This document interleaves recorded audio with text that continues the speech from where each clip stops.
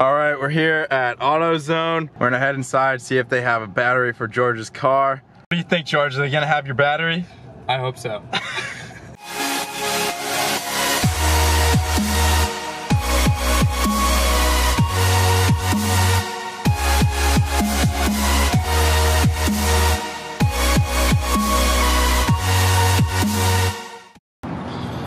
That right there is what we need, boy. I want a BMW. I think it's this one right here.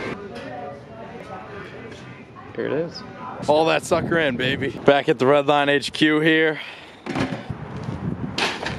By the way, if you ever decide to hit a 4 foot by 4 foot, 8-inch deep pothole, this is what you can expect.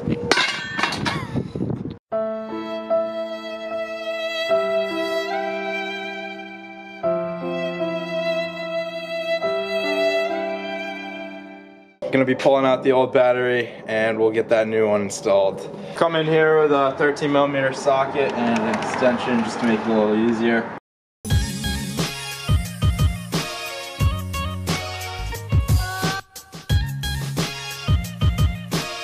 You'll also need the 10mm to loosen up the bolts on the bar holding in the battery. Now on either side of the battery here, you're gonna have to press in a little tab to pull up this plate with all the positive connections on it. Also, using a flathead screwdriver, we'll need to disconnect two connectors on the junction box here. Pull this out and set it aside for now. Disconnect our positive lead from the battery.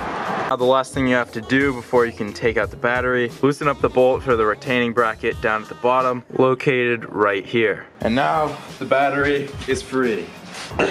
Correct battery is an H6, not an H7 or an H8. Connect our positive lead here. There we go. Now we're gonna come in here with our bracket and lock down the battery. Now once your battery is all locked in, we're gonna reconnect all of our connections, starting off with the junction box.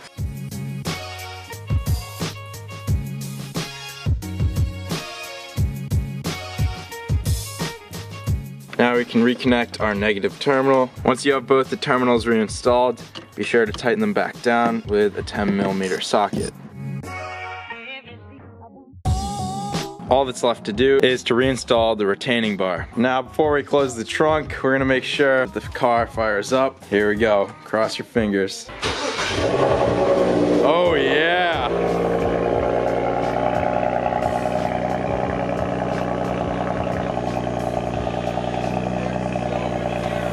What we got, George? Now that is something you do not want to see. Now we're gonna plug in my Carly adapter, connect it to my phone, and we'll register the new battery to the car.